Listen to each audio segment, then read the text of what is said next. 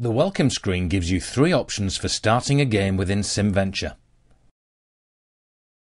A new game represents a startup situation, so the business hasn't even begun to trade yet.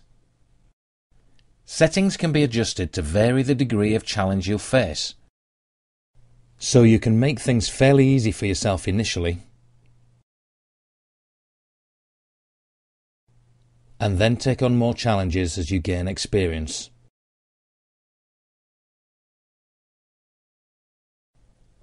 Once you confirm your settings, the simulation creates a unique set of data to represent the virtual market that you will work in.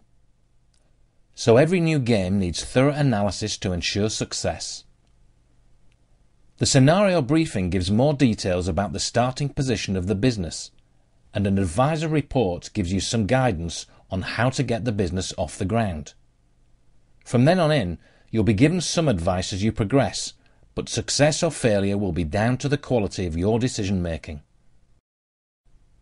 Your second option on the welcome screen is to load a saved game.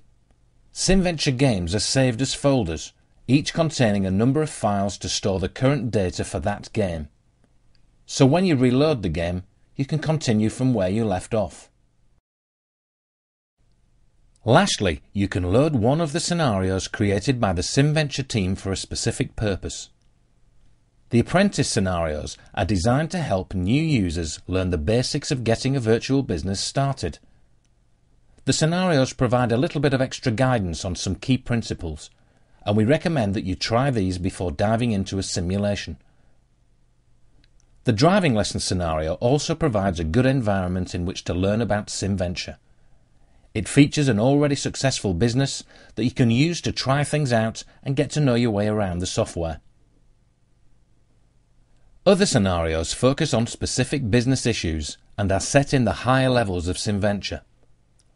Whilst we wouldn't recommend you start with these, you might want to take on the challenge once you've gained some experience.